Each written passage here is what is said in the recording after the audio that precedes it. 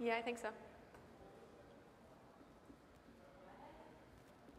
All right, so today we were wanting to talk to you guys about helping you decide if you really need an app. So you're looking for your company's next big thing, but that doesn't necessarily need to be an app. And for today's purposes, we'll define what app means, and that means for an application installed on your phone, on your device. So before we dive into things, I want to introduce ourselves. This is Steve. Hi, I'm the sales director here at Gaslight. I've been here a little over a year now, probably about 15 months now. It's been a big transition into the custom software space from the off-the-shelf SaaS-based software field. So it's been really interesting. I've learned a lot of cool things, especially around building apps, which is what we're going to talk about today. And my name is Katie Pohlman. I'm a UX designer here at Gaslight. I've been here for, oh gosh, what is it now, 3 years? And I work on the UX of applications here that we build and also building out the front end and designing the UI. So really kind of run the full gamut of design in our products. So that is us. But we kind of want to talk to you guys and kind of explain who we're talking to here. So I think for the most part, I hear a lot of organizations that really fall into a similar persona. And a lot of it is medium-sized organizations that really have non-technical markets. So maybe they don't have really a CTO or technical leadership at the organization, kind of driving innovation or thought leadership for the technology side. We also see a lot of people that are looking for better ways to engage their customers.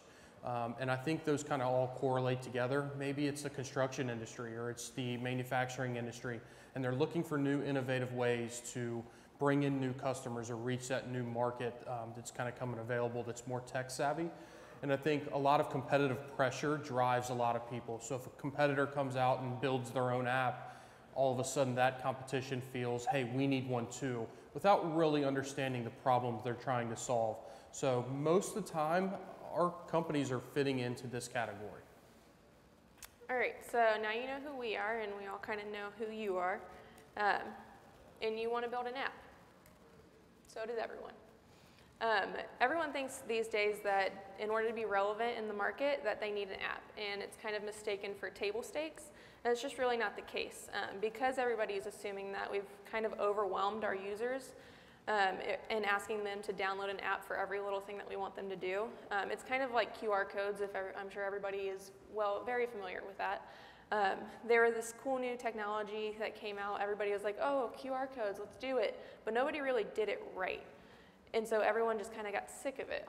Every time you see a QR code, you kind of like laugh or scoff at it because everybody tried to use it and nobody really saw the value in it because nobody used it to its fullest potential.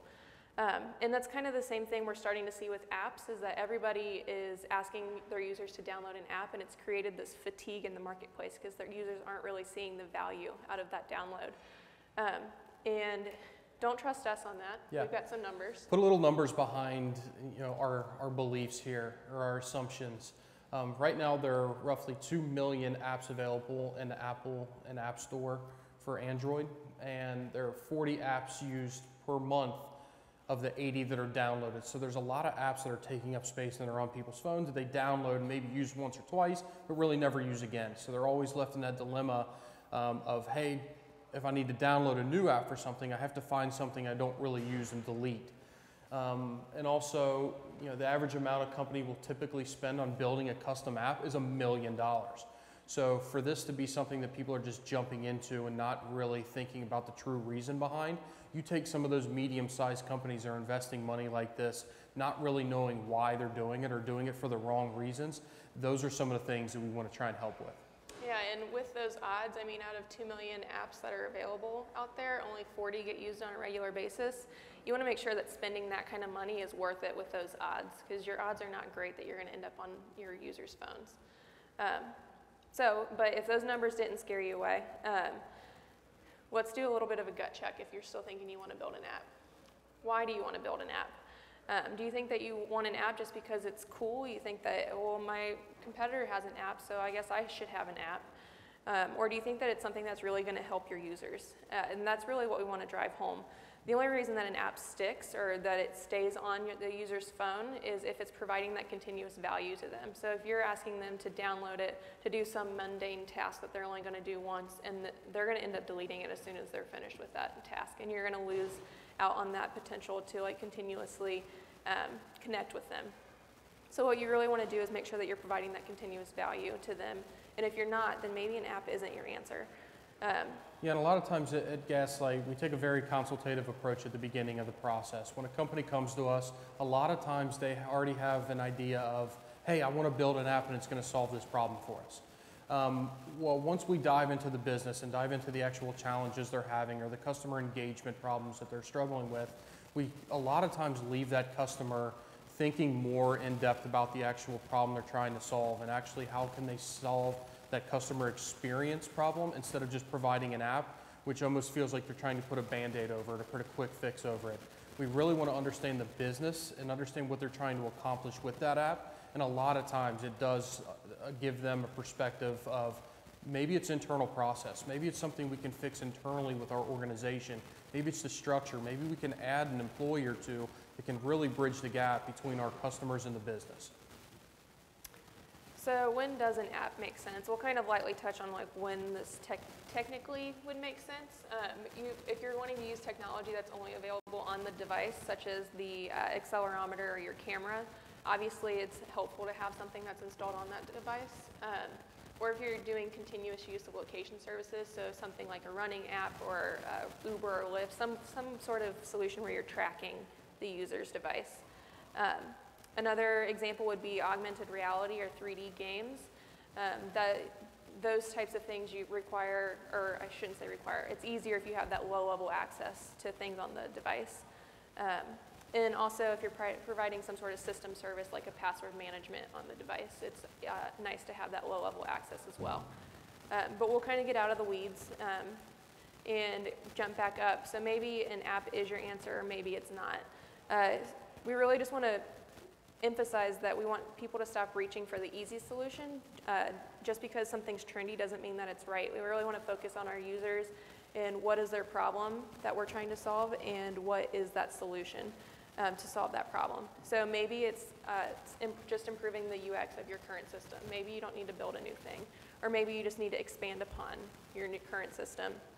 Maybe you do need to completely rewrite your current system so that it's up to date in a new technology, but that doesn't necessarily need to be an app on your device. Or maybe it's overhauling your business model. Maybe it's even like out of the technical space and it's up a level and kind of in that strategy of things. Or maybe it is an app, and that's okay.